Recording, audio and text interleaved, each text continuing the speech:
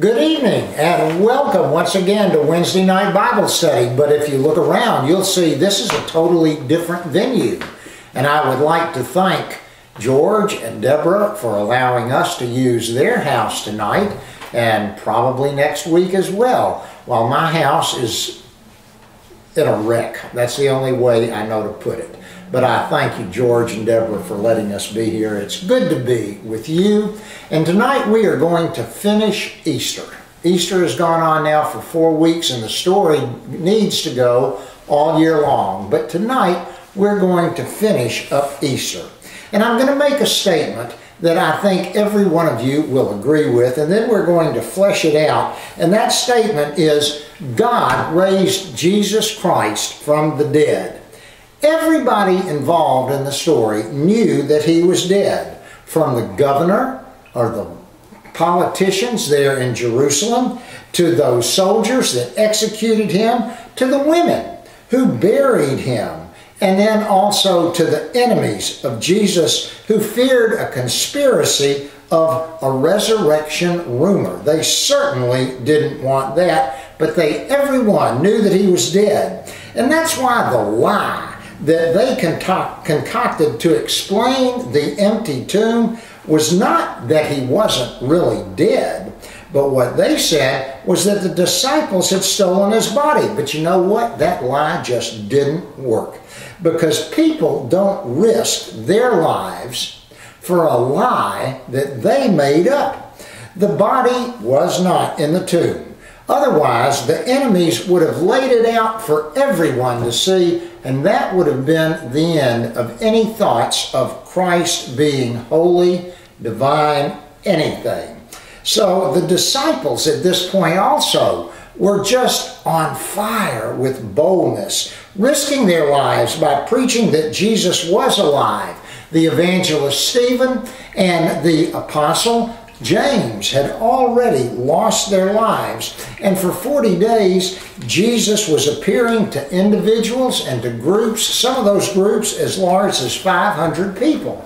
And most of those folks weren't terribly gullible, but some of them were very hard to convince that Jesus was alive. So as the possibility dawned on those skeptical disciples that the resurrection was true, the first speculation was that they saw Jesus, and what they saw was a ghost of some kind. But Jesus quickly put an end to this speculation. He said to Thomas, "Put your finger here and see my hands, and put out your hand and place it in my side. Do not disbelieve, but believe." And before the stunned disciples do anything else, on another occasion, Jesus insisted on eating fish to show them that he was not a ghost. "See my hands and my feet," he said, "that it is I myself. Touch me and see. For a spirit does not have flesh and bones as you see that I have." And while they still disbelieved, they were with joy and they were marveling. And he said to them, "Have you got anything here to eat?" So they gave him a piece of broiled fish, and he took it, and he ate it before them. And they saw that he was not a spirit, that he was not a ghost, that he was able to eat. But Jesus' resurrection body was so much more than a merely resuscitated mortal body. It was the same, and yet it wasn't the same. He could be recognized as the one he had always been, and his body was a physical body, but it was also a changed, a transformed body. When the Apostle Paul described the future resurrection of Christians, you and me, he was describing the resurrection body that Jesus had, because Christ was raised as, you'll remember these words, the first fruits of the rest of the dead who belong to him. In other words, the body of the risen Christ is part of that same harvest of all other bodies, you and me, that he will raise in glory at the last day. Christ, Paul says, will transform our holy body to be like his glorious self. So this description of our future resurrection bodies applies just as well to Jesus' body. What is sown is perishable. What is raised is imperishable. It is sown in dishonor. It is raised in glory. It is sown in weakness. It is raised in power. It is sown a natural body, but it is raised a spiritual body. It is the same body, and yet it's gloriously superior to that body that once was only an earthly body. Tremendous divine power preceded and accompanied and followed the resurrection of Christ. Leading up to his resurrection, Jesus was totally in charge of his living and of his dying. His words, "I lay down my life that I may take it up again. No one takes it from me, but I lay it down of my own accord to take it up again." Jesus laughed at threats that he could be brought to death, and before his hour, much less could he be held in the tomb against his will. When he was warned that Herod wanted to kill him, remember what Jesus said? "Go and tell that old fox, behold, I cast out demons, and I perform cures today and tomorrow, and the third day I will finish my course." He predicted the details of his death and resurrection as one who was following his own unstoppable plan or his own agenda. Jesus said to them, the scripture says, "The Son of Man is about to be delivered into the hands of men, and they will kill him, and he will be raised on the third day." In the very act of resurrection, divine power held complete sway. Paul referred to the working of God's great might that he worked in Christ when he raised him from the dead. And Peter said it was not possible for him to be held by death's power. Coming through death with sovereign power, Jesus entered into an imperishable, eternal, never-ending life. Jesus has become an ever-living high priest according to the power of an indestructible life. Christ, being raised from the dead, will never die, Paul says in the book of Romans. No longer death has dominion over him. God has highly exalted him and bestowed on him the name that is above every name. God raised him from the dead, and God gave him glory.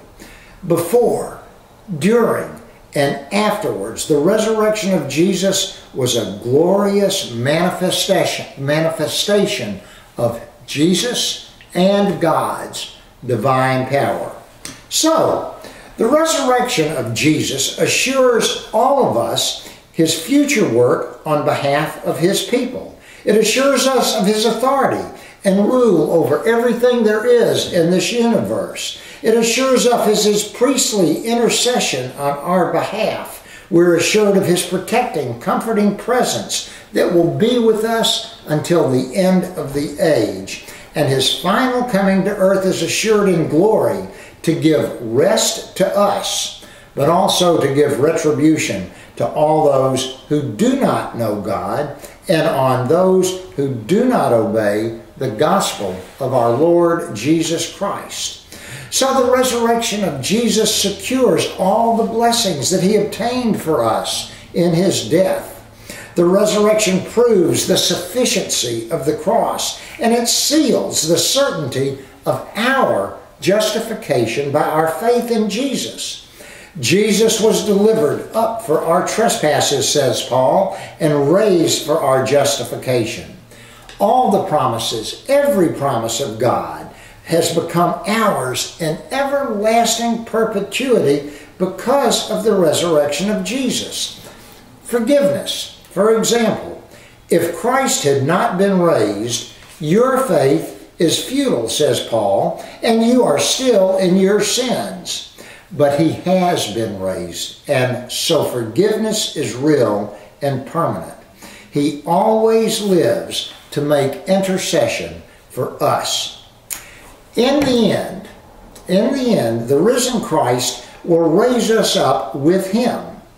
If the Spirit of Him who raised Jesus from the dead lives in you, He who raised Christ Jesus from the dead will also give life to your mortal bodies through His Spirit who dwells in you. Paul got it. Paul knew how to put it into words and assure people. And he goes on to say here in Romans, if we have been united with Him in a death such as His, we shall certainly be united with Him in a resurrection like His. He makes this promise for all who believe. I will raise Him up on the last day, we find in the book of John. So His resurrection guarantees ours. Our resurrection is secure in glory just as He is. Luke says in his gospel, they cannot die anymore, being sons of the resurrection. Over such, the second death, we read in the book of Revelation, the second death has no power. The glory of Christ in the power of His resurrection turns into an invincible life and omnipotent authority, and will be reflected back to Him in the joyful worship of His risen and perfected saints. That's us. I like that term, perfected saints. Who shall enjoy this eternal gift of life? And Jesus gives this answer. I am the resurrection and the life. Whoever believes in me shall never die. So, like every historical fact, the resurrection of Jesus can be and has been doubted. But when God takes in hand the reliability of the witnesses and the courage of their preaching, when God takes in hand the futility of the opposition and the effects of the gospel, and the coherence of the message and the all-embracing sufficiency of the Christian worldview, when He takes in hand the spiritual glory of Jesus Christ, when God takes every bit of this and even more in hand, He is able to open the mind of the most resistant skeptic. There are people, you remember that term we read in the Bible, stiff-necked, that are stubborn, that are obstreperous. They are stiff-necked, but God can overrule that with His power and with His wisdom and all that He commands. When God wakens us from the stupor of disbelief and shines into our mind with what Paul calls the light of the gospel of the glory of Christ, what we see, along with the terrible agony of the crucifixion and the suffering He endured, what we see is the total grandeur of His resurrection. That's what Easter is all about. We come a long way through Lent, and we have to go through the Passion of Good Friday, Maundy Thursday. We have to get the whole story, but the grandeur and the promise is in the resurrection, because it's in the resurrection of Jesus Christ that we, those who believe in Him, have gained eternal life. We haven't done anything to earn it. It's a total gift freely given. All we have to do is have faith and believe in Him. It's been good to be with you tonight. It's been a good Easter. I've enjoyed going through Lent and through Easter. I hope you will take this with you, and Easter lasts all year long. Let us live Easter. Be safe, my friends. Wear your mask. I'll see you Sunday. Bye now.